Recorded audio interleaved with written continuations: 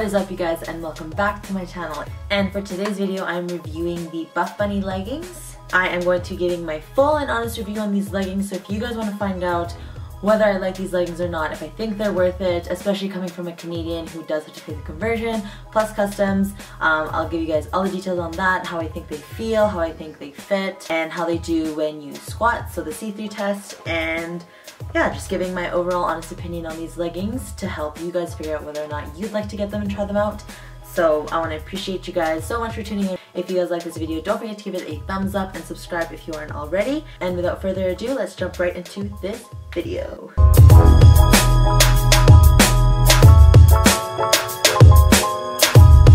I got the olive ones as well as the gray ones. I have the side pocket here, the thick waistband. I believe her release was like, it was like near the end of January or early February or something like that. So I ordered the leggings on January 29th and they got here on February 15th. So it took about 2 weeks for them to get here, which is pretty reasonable, especially when they come from the States and they get to me here in Canada. The warehouse for the Buff Bunny collection is in San Antonio, Texas. I know the number one question that a lot of Canadians are asking is if I had to pay customs on them, and I did. I had to pay $17. The leggings itself costed $58 US each, and then there was a $20 shipping on that as well, so altogether I paid $136 US. I'll put the conversion of Canadian somewhere on the screen here, I just don't remember on the top of my head.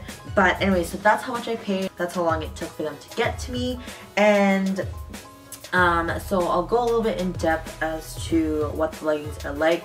As you can see, they have a thick waistband here. As you guys can see in the video that is playing right over here, you can see that it comes up, and I'm 5'1" for reference. They come up just above my belly button, so they're super high-waisted, which I love. All the seams are great, like nothing is like coming apart or anything like that.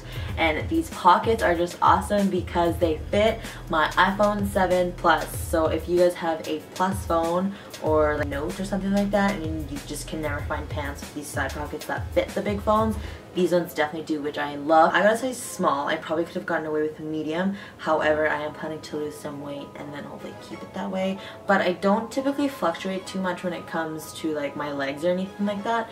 If anything, it's like the booty and the waist. So I decided to go with the small just because I don't plan on staying this size for much longer.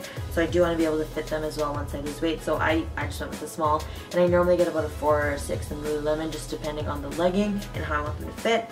But I mean, I'm pretty happy with how they fit, even though they are pretty tight on me.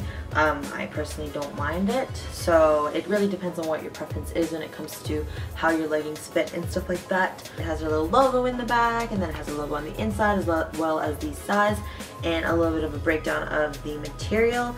And these pants are 97% nylon, 13% spandex. It recommends that you wash them cold, do not tumble dry, do not bleach, do not iron. And then it has those little signs that are typically on the tag, and then Buff Bunny on the bottom. So she definitely personalized that, which is really cute. And I love, love, love the color, and that is one of the main reasons why I really wanted these leggings, was this color of gray is just so different and unique. Like, I have a bunch of gray leggings, but I don't have leggings that are this gray, so I really like the color selection when it came to the leggings, which is why I really wanted them. And I really like the way your butt looks in these. I like the way my legs look in them. Like, I just really like the way they fit. And I was walking around the house, I was doing some squats in the demo video that you guys are seeing over here, and they weren't falling down or anything like that. And they, like, sometimes when like pants are high-waisted, they start to like kind of roll. These ones definitely did not do that. They aren't see-through at all, as you guys can see in the squat demonstration. And even if I were to like go like this and like really stretch it out, you guys can't really see my fingers or anything like that. Super, super happy with them. These are the gray version of them. Again, beautiful, beautiful color. I don't have any leggings that are quite this kind of olive green. I have like army green ones and camel ones, but I don't have leggings this color. So again, the color selection was what really attracted me to these leggings. I'm so surprised at how thick these leggings are. And as you can see with the olive ones too, like they're just like not see-through. Like, you can't see my hand. Like, you can see the silhouette of it, but you can't really like see through it. Definitely not see-through. Don't have to worry about it when you guys do like stiff-legged deadlifts or squats or anything like that, or when you just bend over to pick something up. Like, people won't be seeing your butt. Heidi definitely chose some high quality leggings, which is awesome. So definitely really happy with the quality. They are more than comparable to Lululemon's. They're actually pretty similar when it comes to material a little bit. I know that the Luon is like, what, these are like 87%?